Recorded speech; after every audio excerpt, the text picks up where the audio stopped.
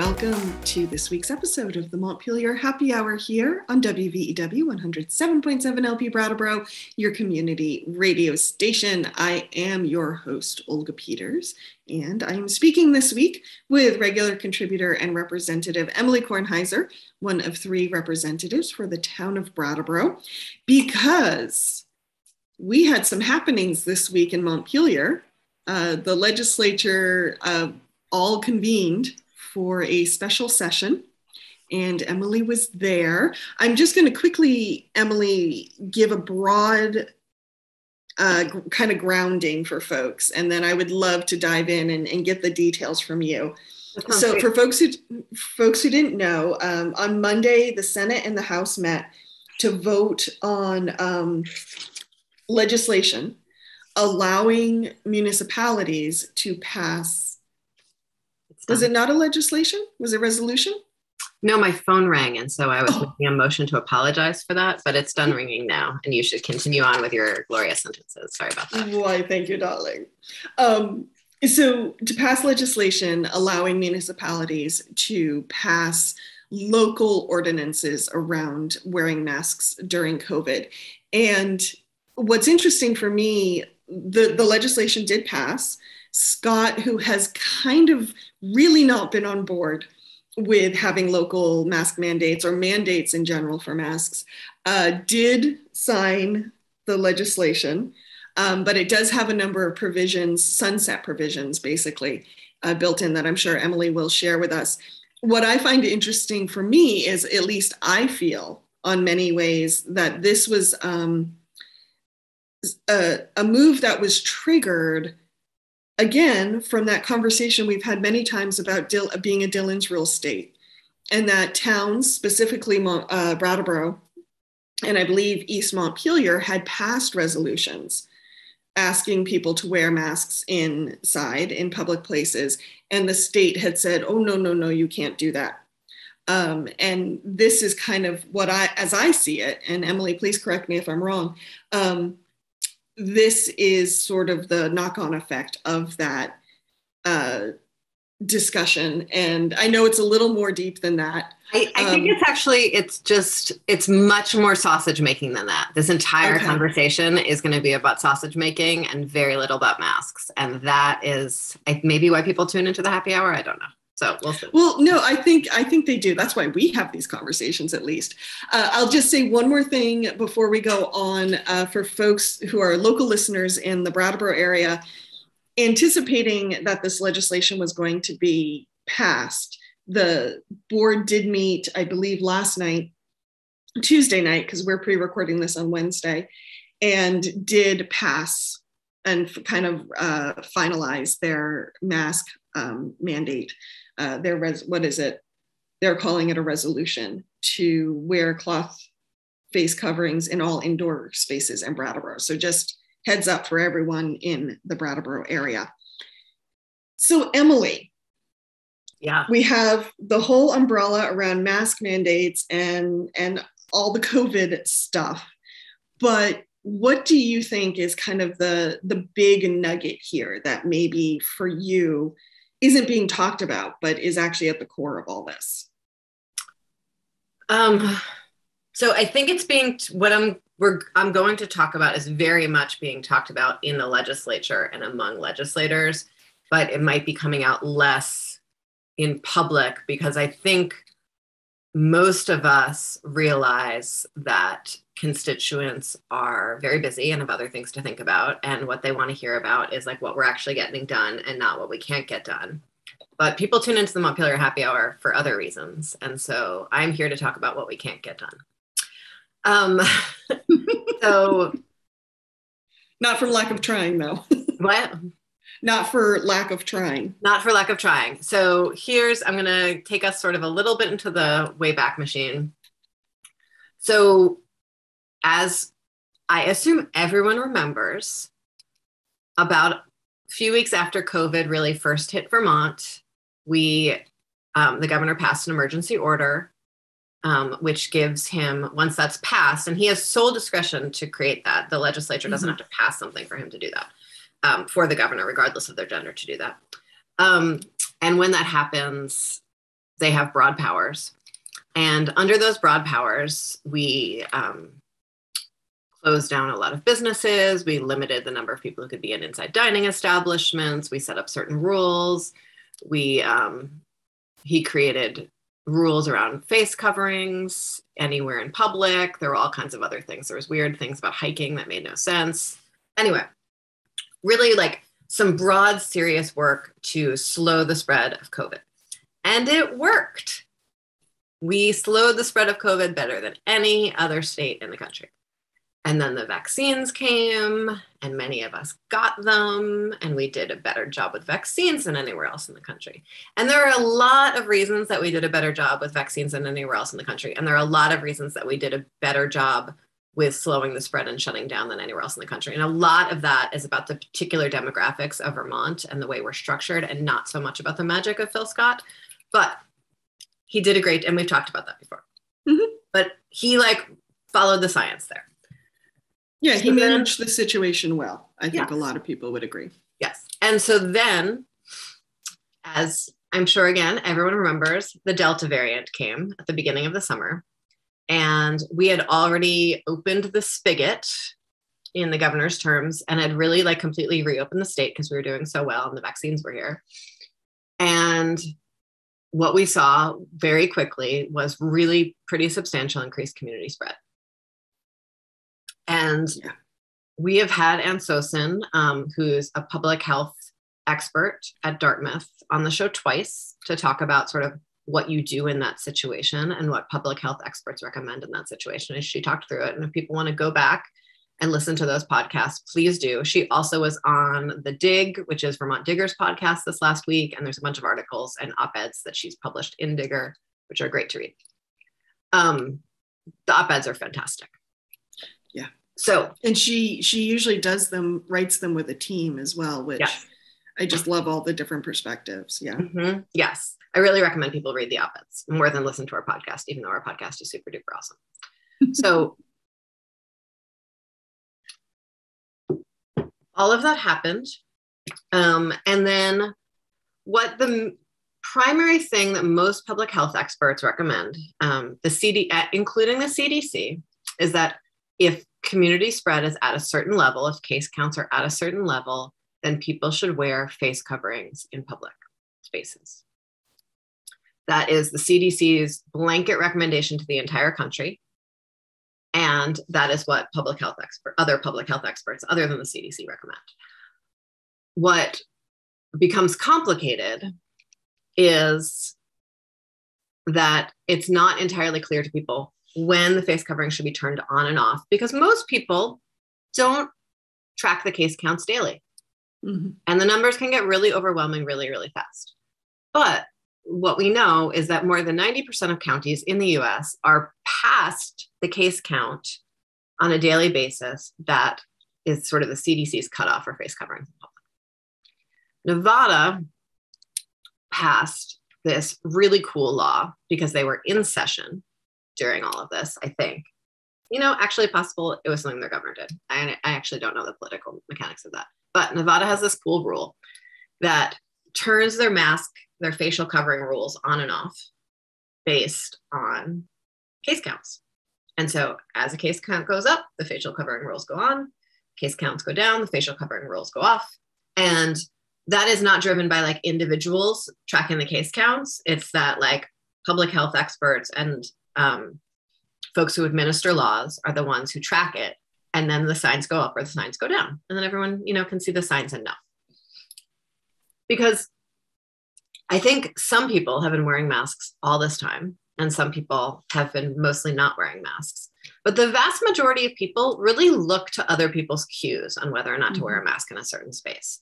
And part of that is no one wants to be the weirdo wearing a mask when no one else is wearing a mask, and no one wants to be the weirdo not wearing a mask when everyone else is wearing a mask, because we are creatures of social norms. In New England, particularly, we are creatures of social norms.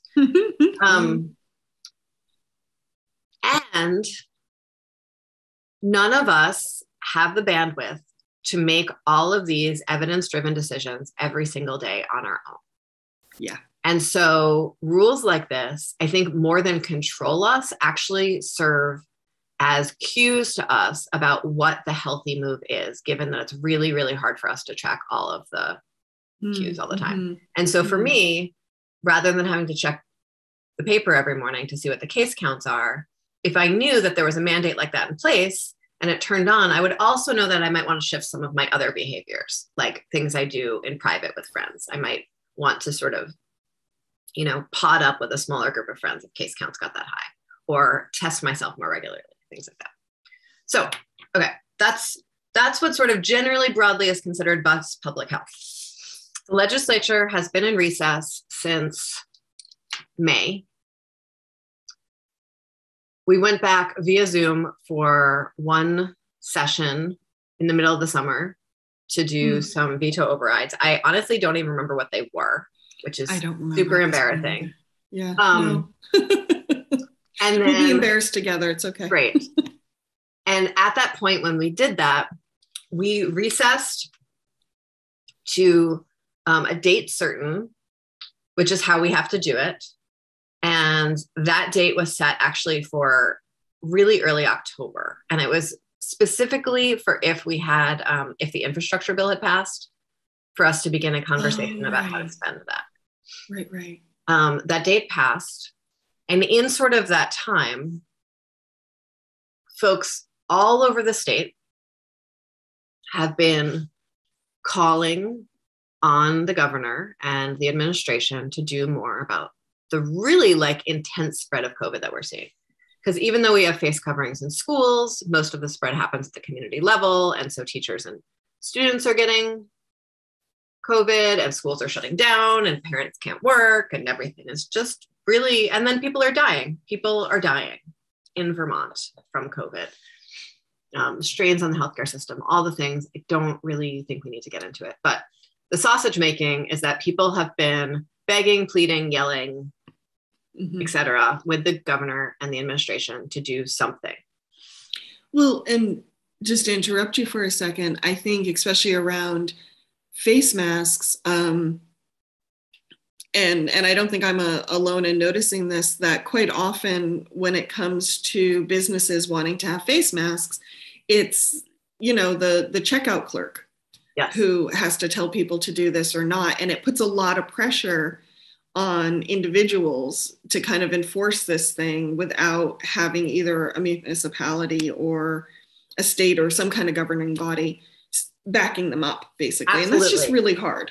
Let's hold that thought about the idea of towns holding this sort of as the intermediary, because that's really powerful. So there's been begging and pleading and begging and yelling. And during that time, we've actually seen a reduction in force in contact tracing. We've seen less testing availability on the local level, though we have seen vaccine availability. But I will tell you, as someone who spends a lot of time, even during the off session in Montpelier for off session meetings, it is so much easier to get a vaccine in Washington and Chittenden County than it is down here. Oh, that's interesting. Yeah. Huh. Do you have any reason for that? Do you happen to know why that might be? No, I think there's just more people, and there's more people who are focused on those things up there. But it's more infrastructure, really, perhaps. So what we've seen is sort of, and I bring that up less to say Southern Vermont's forgotten, because I don't really like to buy into that trope very much, but more to say there's really been a constriction in where the focus has been. And what we're seeing is that outlying counties, the kingdom, all the counties in the kingdom, Rutland County, have seen these really intense case spikes. So begging, pleading, case spikes, constriction and focus. Everyone feels stuck. And sort of in the midst of that, Brattleboro and a few other towns, but sort of Brattleboro first, passed a local mask ordinance, especially given that tourism had gone up. And I think there was a lot of concern, as you said, Olga, from local business owners who were putting mask rules in place in their businesses and felt like they were getting a lot of pushback, and they wanted someone else to point to and say, this is a community decision. This isn't just my individual decision that I need to defend. Because we had a lot of day trippers who didn't know community norms, all kinds of things. And so in the midst of all that, Brattleboro passed this ordinance. Brattleboro passed this ordinance under a set of statute that provides for municipalities to be allowed to make public health decisions. So the select board essentially, like, if I don't know how many people who listen to the show watch the select board meetings, but sometimes they will sort of take off their select board hats and put on like liquor commissioner hats, or they'll take off their select board hats and, reconvene as the Board of Civil Authority by adding a few more people, or anyway, one of the hats they can put on is like this health authority hat. Mm-hmm. And they did that in the context of a set of statutes, which does not name face coverings explicitly, but says that municipalities can make decisions to protect the public health. And so they passed this ordinance and sent it up to the Dr. Levine, who's the health commissioner. And everyone just sort of assumed like they were just basically filing paperwork from the town's perspective. They were not asking permission. And it turned out that they were denied the right to do this. And yeah, Emilie, I don't know if you know this, but it's never been clear to me, like, where in the chain of command, for lack of a better term, the denial came from. Did it come from the Vermont Department of Health? Did it come from the administration? It came from the administration. It came explicitly from the governor's office via Dr. Levine. That was very much, and it was made clear to the select board that that's what was happening. Okay, thank you. Yeah. And town folks were really surprised. Our town attorney was super surprised. He's been doing this for a long time. Our town manager was super surprised. He's, has been chair of the Vermont League of Cities and Towns. He's been also doing this for a long time. And so that was really strange. And the league pushed a little bit. So the Vermont League of Cities and Towns is sort of the convening body of town governments and town managers, and they sort of speak for local authority and local control. And everyone was really surprised, and there was like a little bit of pushback, but then it sort of, everyone was just like, this is not going to move anywhere. Who cares? What you going to do? Yeah. And so in the mix of all of that was, again, this like real pushing from legislative leaders. We have to do something. We have to do something. We have to do something. The league did not continue pushing this. I just want to be sort of clear about that. This was not one of the league's major focuses. Because again, everyone agrees that it's actually best public health policy to do something statewide rather than a patchwork of local decisions. Even though local decision-making is very strong and powerful in Vermont, everyone all the public health experts agreed that it's best to do something statewide. So that all sort of... Well, then on a practical level too, then everyone's going by the same rule. Nobody has to be like, okay, so I'm in Brattleboro, so I have to wear my mask, but when I go to Dover or Wardsboro, I don't, but Wilmington, like, you don't have to ask those questions. Like, everybody knows. Yes, everybody knows. And similar to how you were saying, like, shopkeepers want to take the pressure off of themselves, municipal leaders also don't want to be responsible for this issue, which has become incredibly politicized. And so having those fights at the local level can get pretty dirty and unpleasant. And so local leaders also didn't want to have responsibility for that kind of really national level gnashing of teeth politics. They prefer to focus on things that are much less partisan. Mm-hmm. Mm-hmm. And so under sort of this increased pressure, my understanding is that the governor's press conferences were getting more and more, the press was pushing more and more on the governor on these issues. The governor was getting testier and more defensive, which is not something that's his sort of usual go-to move. I think people were really surprised to hear that tone coming from his voice. And under that increased pressure, he came forward with something that his administration described as an olive branch, which is that he would be willing, in his benevolence, to reconvene the legislature, because we are not allowed to reconvene ourselves until January. The governor can call us back, but we cannot call ourselves back.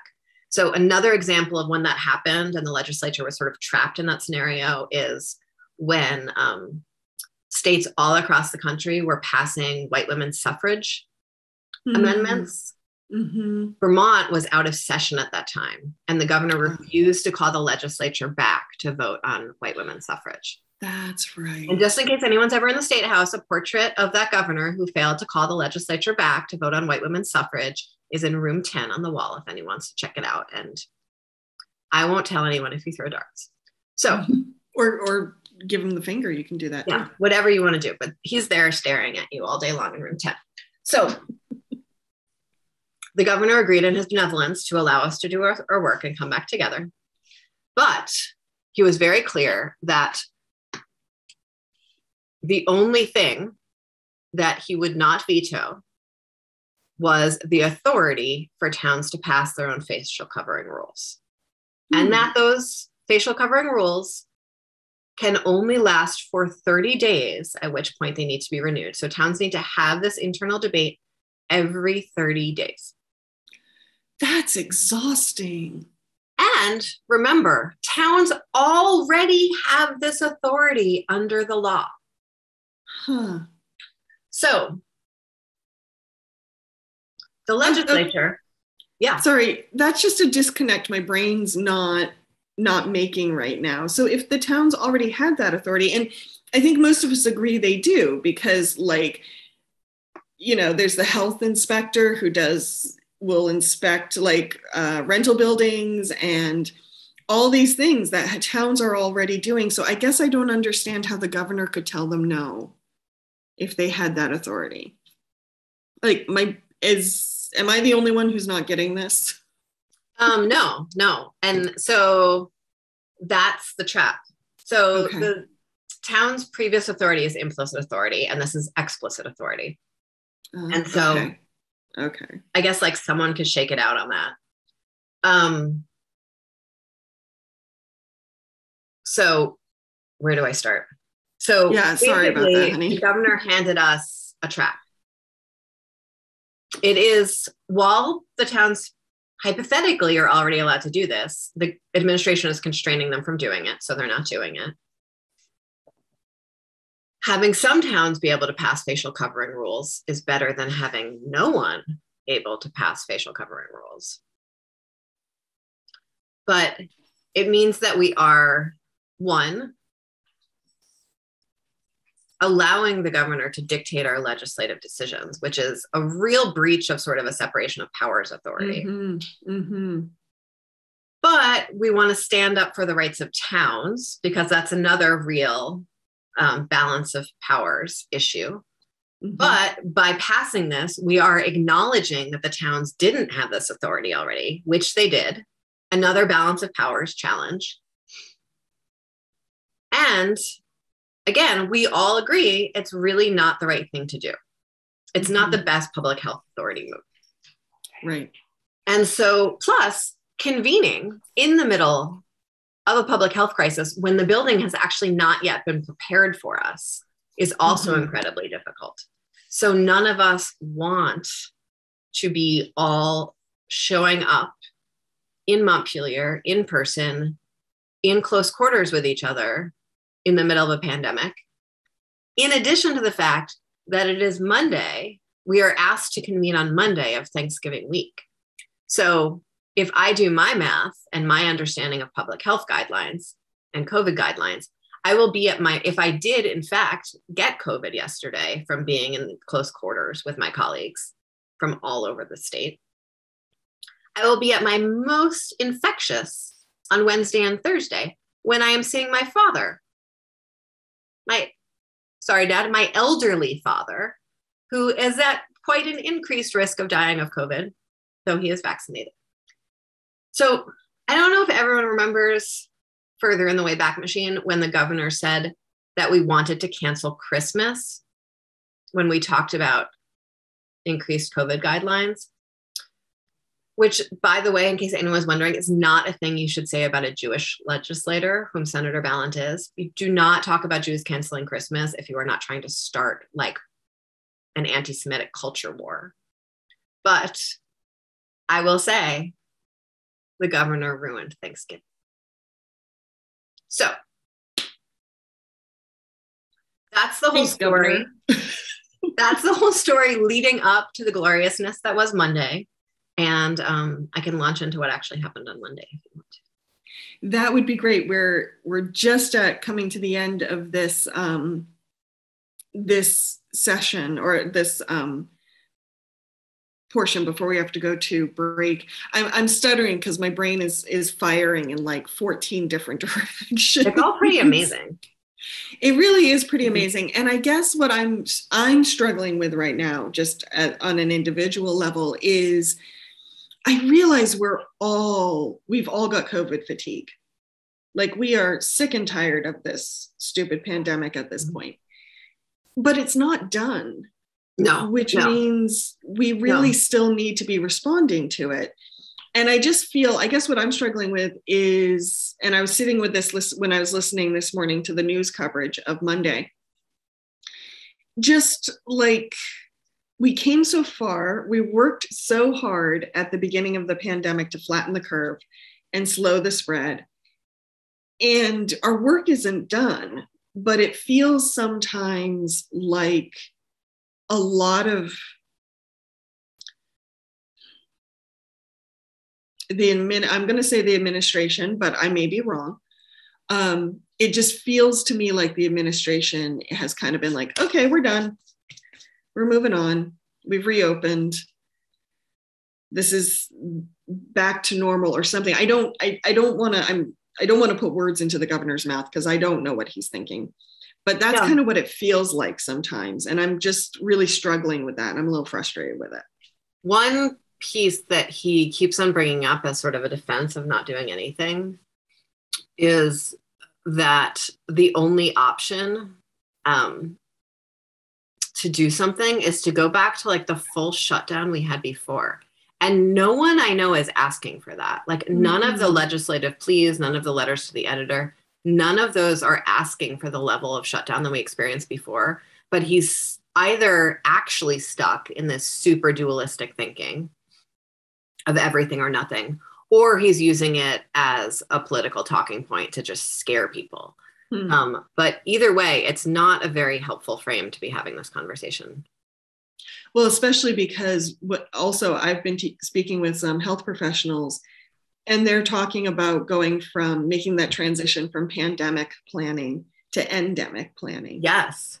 And that's a big deal. For folks who don't know, that means going from, oh my gosh, here's this point in time that we have to respond to this virus is now a part of our lives, and how do we respond to it ongoing for the rest of our lives, kind of thing. Putting it in very simple terms. And that's a big deal. Yeah. To make that transition. We have to hear from some underwriters, so stay tuned. Emilie and I will be back in a moment. Thank you.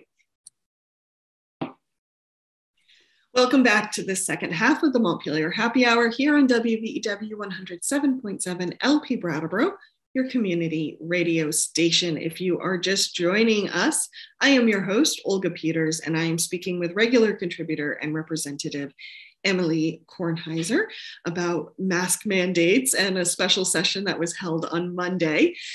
For anyone who wants to check out past episodes of the show, you can find us on BCTV, as well as Emilie's YouTube channel and our Captivate page, as well as wherever you find podcasts.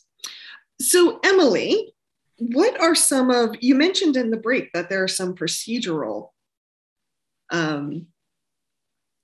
things like sausage making that you think is really pertinent for people to know. Dive into that for us. Yeah. Before I dive into that, I just want to remind folks that the views and opinions expressed here on the Montpelier Happy Hour are those of the host and the guests, and not any radio station or platform that is broadcasting its said views and opinions.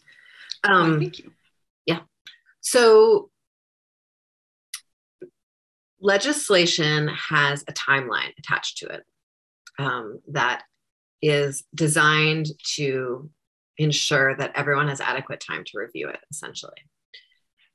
So under normal circumstances, a piece of legislation is drafted, has sponsors, and then it is introduced into the House, and that is called first reading.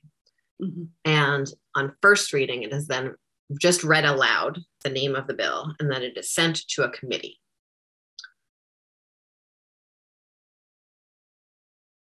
When it is sent to committee, spends time in that committee. The committee discusses it. A vote generally needs to be warned that the committee is going to vote the bill out. The general expectation is 24 hours. Then once the bill is voted out, it sits on the calendar, the House calendar, which people can find on the legislative website, for again, 24 hours before it is brought up for second reading. It then has second reading, which is the time where we debate the bill in a full House and then vote on it. And then generally there are 24 hours again before we can have third reading when we vote and debate.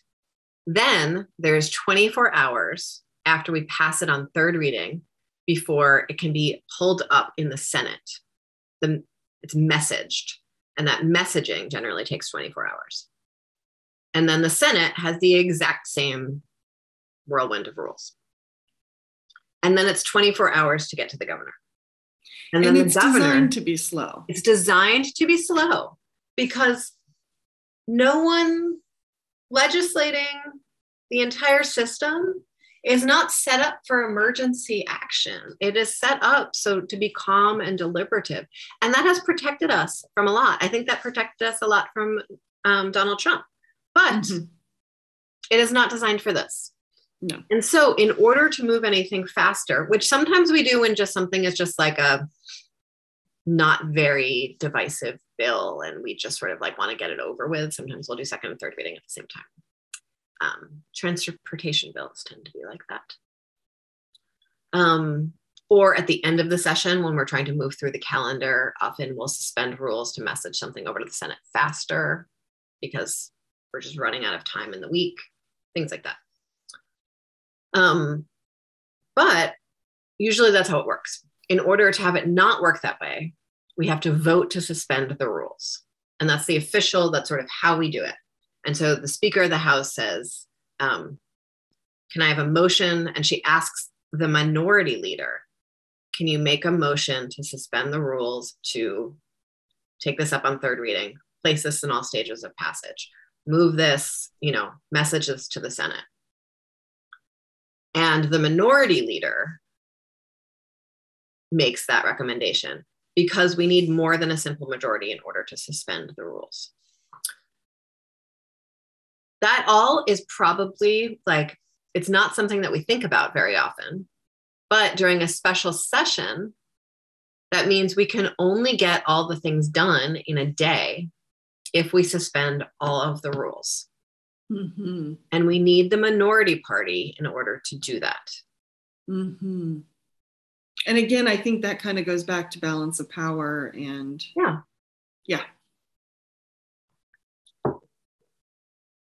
So what that means is that if we were to accept an amendment, say, to this bill, we would need the minority party to agree to that. If we change something between the Senate version and the House version and we need to send it back to the Senate, we would need rule suspension to do that.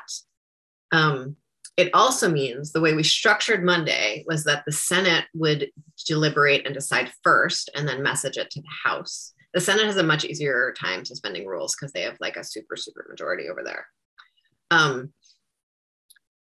But they would deliberate and do their work, pass it over to us, and we would do our work and then send it on to the governor, which we can do if we don't change the bill between the Senate and the House. If we do change the bill between the Senate and the House, it needs to go back to the body where it originated to be approved again. On Monday, the Senate did their work and then they went home. Oh, interesting. Which is what happens at the end of the session. They zoomed in too. Some of them were zoomed in and some of them were in real life. But I mean, like metaphorically, they went home. They recessed. They finished their work and they closed up book and they were done. And so if we had made any amendments to the bill, we would need A, all those rule suspensions, and B, we would need the Senate to come back. They can't come back unless the governor calls them back because they had recessed.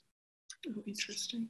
And so even though once we got there, we might see, oh, this would be better this way, or, oh, this would be better that way, or, oh, wow, maybe we should follow public health guidelines. We could not do that because of this need to both have agreement between the Senate and the House on versions, and two, be able to suspend rules. And so we needed the administration, the Republican Party's agreement in order to suspend rules to move this forward.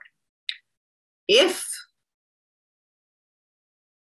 we wanted to go all kinds of wild and do something else, we would have been there for more than 5 days, which is hard for a number of reasons, including the fact that it costs about $50,000 a day that we're there. And we had rapid tests that were provided to us when we arrived that we were taking every day. If we had slept over, we would have all needed somewhere to sleep. That all kinds of things. In addition to the fact that it was Thanksgiving week, and there was a lot of struggle to get a quorum because some people had already left town for the holiday before we were even called back. Fair enough. Yeah. Yeah. So we were totally captive to this thing. And I think, all politics aside, the governor was quite clever in the little trap that he laid for us. Mm-hmm. And I just want to clarify, you mentioned you'd need the Republicans to kind of sign on for suspending of the rules. Some of the conversations around this mask mandate, do you feel they broke down along party lines, or was it more nuanced than that? So a lot of the more moderate Republicans spoke out in favor of giving this power to the towns at first. And then there was an amendment introduced that I'll talk about.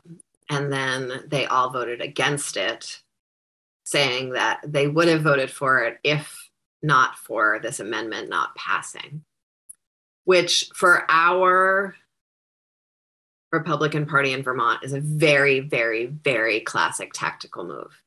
They do this all the time. And so that it's a really effective way for them to separate themselves from sort of the national political rhetoric while still sticking to party lines on the actual vote. And so that happened a lot with the abortion legislation. An amendment was introduced that sort of moderated the abortion bill, limited abortions, limited, people's right to an abortion. And then they all said, I would have voted for this if not for this thing that got pointed out during the debate about the amendment. And so it's hard to tell if that amendment had never existed, how many people would have voted for it. There is one Republican I'm aware of who voted for it. And in a conversation with him, he said, I asked my select board what they wanted, and they said they wanted it. And so I voted for it. There you go. Yeah. And what about the Dems and the Progs? Did they? The Dems and the Progs almost unanimously voted for it. Yeah. Okay. Thank you. So, and I think that was hard for a lot of people. I think a lot of people really felt a very strong need to bite their tongue and say, like, this is dumb policy. Because it is, but it's better than no policy. The couple Dems who voted against it, one of them said basically, like, they don't think that the orange is worth the squeeze. Like, they don't think that the challenges and the divisiveness of this will bring to small towns is worth whatever respite small towns will get. And a lot of towns in Vermont have no public spaces at all. Or they have like one store that already has a mask covering rule posted in the window, right? Right. So there's also that. So like it develops a little bit of an urban rural divide thing. I think most of the community spread in rural areas are happening in people's homes. Or workplaces that aren't public spaces. Right. So that's sort of how the vote went. The amendment was really interesting.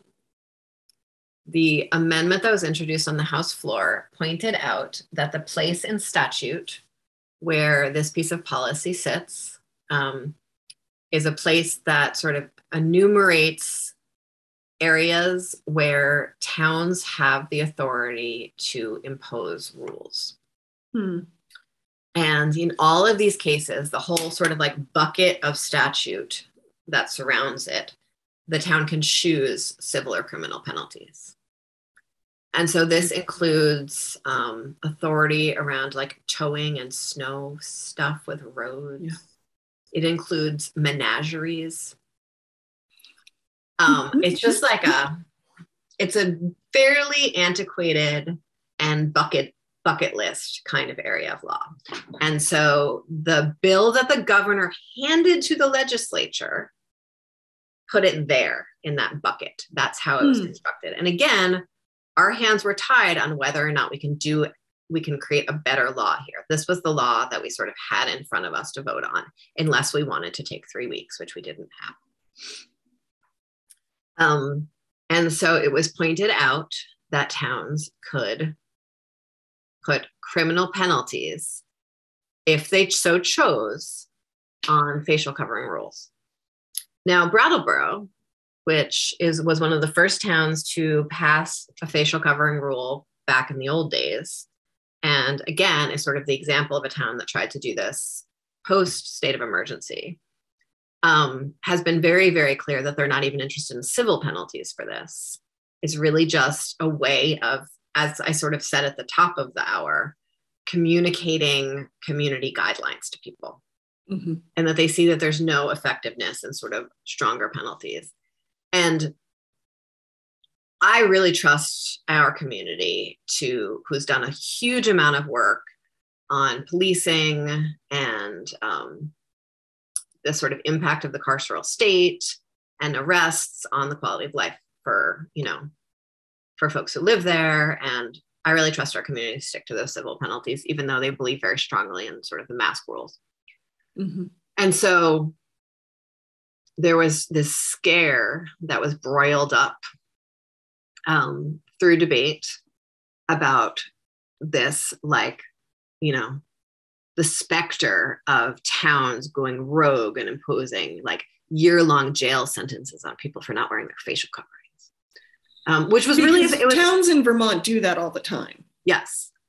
And it was a really effective way of shifting the conversation, because like, I don't want a single other area of law have criminal penalties attached to it. Like, that's a really core to my service and my work. And one of my colleagues, who's the progressive minority leader and I have huge respect for, is basically like devoted her entire legislative service to reducing criminal penalties where they're inappropriate. She's on the Judiciary Committee. Like, this is really important to a lot of people. And there are criminal penalties attached to menageries, even though I don't even know what a menagerie is, though I have many questions about it. And I do intend to figure it out before January. And so that was like, it was sort of the perfect subtle poison pill to totally shift the conversation around this from like local control and what's best for Vermonters and public health to this conversation around the specter of criminal penalties. And so that was the one amendment that was introduced. We voted it down. It was to remove the criminal penalties. It was introduced by Representative Donovan, who is a rep from Northfield, a Republican rep, really like brilliant woman. And not just because of this, if anyone ever has an opportunity to listen to her during a debate, I highly recommend it. And it was voted down, not because everyone thinks that there should be criminal penalties attached to mask rules, but if we had approved the amendment, nothing would have happened. The entire bill would have been dead in the water. Yeah. And so it was a risk that we were taking. And a lot of people are really committed to, in January, actually going back and cleaning up that entire area of law to remove criminal penalties from all of it, because there shouldn't be criminal penalties attached to towing either. Right. And so that was nice, because it sort of raised the flag on like this. There's a lot of statute, and some of it gets like forgotten for about 30 years until someone like goes in and tidies it. And so that's a piece of this conversation. Thank you. So we basically all said, and I don't know how many listeners know that I live on Good Enough Road, but I do. And we all said, like, this is good enough for now. And when we come back in January, we will have the time and authority to pass much more sensible legislation connected to this. Right. Wow. So one question I have is, and it may not pertain just to this, what happened in the special session, but one thing I'm always curious about is making sure people have the tools they need to carry through policy well. Mm-hmm. And so in my mind, if the state has essentially taken what most towns thought was in their purview, i.e. public health, mm-hmm. and said, nope, as a state, we need to make this decision whether or not you can have these mask mandates. Mm-hmm. Then in my mind, it means that the state must now also make sure that it gives the towns the tools and the resources to carry this out. If you're taking the power out of their hands, then in some form, then you need to make sure they have tools and resources. Mm-hmm. Do you feel at this point that towns do have the tools and resources they need, or? No, not at all. And this is sort of an ongoing theme in a federation, which is what the United States is, right? So we have, we regularly, since the 70s, have devolved power to the states, and the states have devolved power to the towns, responsibility really, without moving money or authority along with it. Right. And so responsibility gets devolved, but authority and revenue does not get devolved. And so there's this huge disconnect between where the responsibility sits and where the money and the power sits, which is a recipe for, we find ourselves in the effects of right now. So towns do not have testing capacity. Towns do not have vaccination capacity. Towns do not really have public education capacity. All of that barely even sits at the county level. It very much still sits completely at the state level. Our local departments of health have never been set up. They've always been set up to be instituting very specific programs at the community level and have had very little health authority at the county or community level. And so, no, I don't think they have any resources to do really anything right now at all. Though I do think it might be interesting to see how much more nimble vaccination clinics and testing clinics might be if they were decided on by folks in the community who sort of knew where people gather and what traffic patterns look like and things like that. Mm-hmm. Thank you. And I realize that this bill in many ways is evolving. You mentioned going back in January and tidying things up. Anything people should kind of keep in mind or pay attention to, or anything like that? Well, I think if we were going to retain this authority for towns, the fact that it has to be renewed every 30 days is a recipe for just so much trouble. And so that I think it would, make more sense for it to have that each time a policy is put in place, there needs to be a stop date set to it. But I think communities can determine their own stop dates and come back and renew it. And previously, again, Brattleboro did a really effective job of turning the mandate on and off and checking in regularly to sort of renew that conversation. Mm-hmm. And I use Brattleboro's example because that's where I live and where I serve, and the select board's process that I'm the most familiar with. But I think that's true for a lot of towns. Mm-hmm. And then there's, I think when we go back, we're going to talk about what increased resources look like for contact tracing to support schools who are going through their own testing stuff, increased authority, responsibility, dollars connected to sort of all the other pieces of this public health puzzle. And then we'll see where we are in January regarding the need for for facial covering rules, and whether that needs is better sits at the state level, or whether just having this at the town level made a difference. Okay. Emilie, thank you so much. I look forward to seeing how this conversation evolves. I'm curious if we have ended up setting some precedents that may come back in the future. To bite us? Yeah. Yeah, I think so. Or help us. You never know. We don't know. We don't know. So I'm very curious about that. But in the meantime, this is the week of Thanksgiving. And I'm wondering, is there anything you are grateful for right now? Yeah, you know what I'm really grateful for right now, Olga? I'm really grateful for non-dual perspectives. So I'm really grateful that in the lead up to Thursday and Thanksgiving, I can simultaneously feel such gratitude that I have a day of gratitude available to me, and for loved ones I'm going to gather with, and for the incredible food that my local farmers produced, and for my incredible hands that can transform that into deliciousness. And I can feel so grateful for all of that gratitude celebration.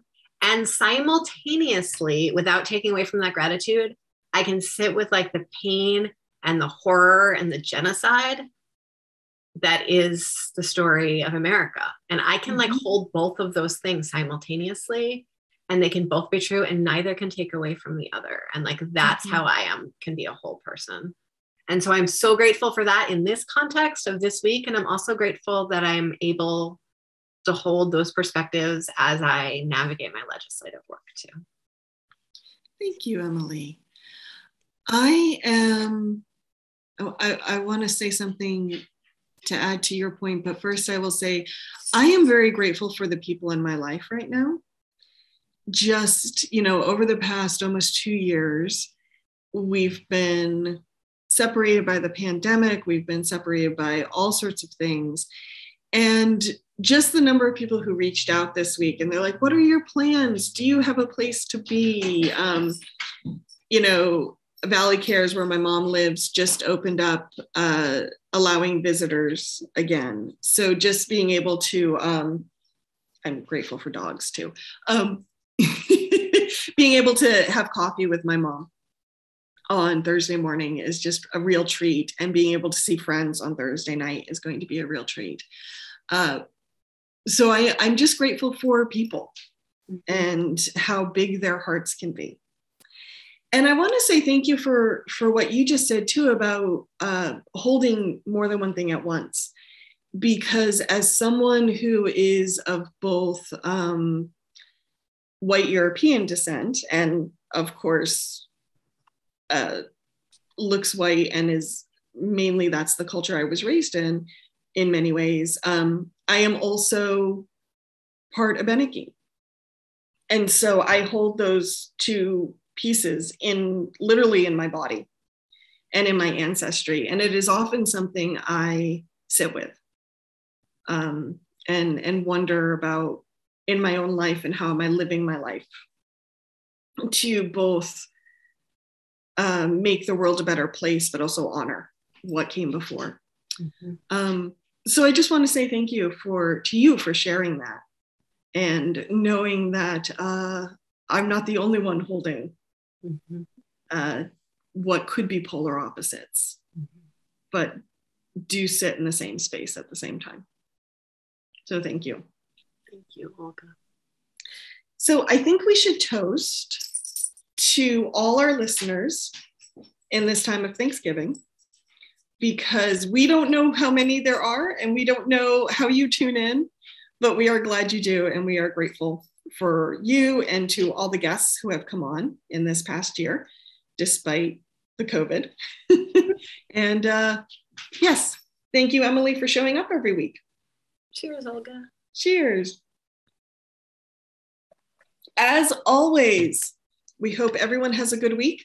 You can find the Montpelier Happy Hour on Fridays on WVEW 107.7 LP Brattleboro, your community radio station, as well as our Captivate page, our Facebook page. And Emilie, where can folks find you? Folks can go to emiliekornheiser.org and you will find links to all the socials, any upcoming events, and all my contact information. Have a good weekend, everyone.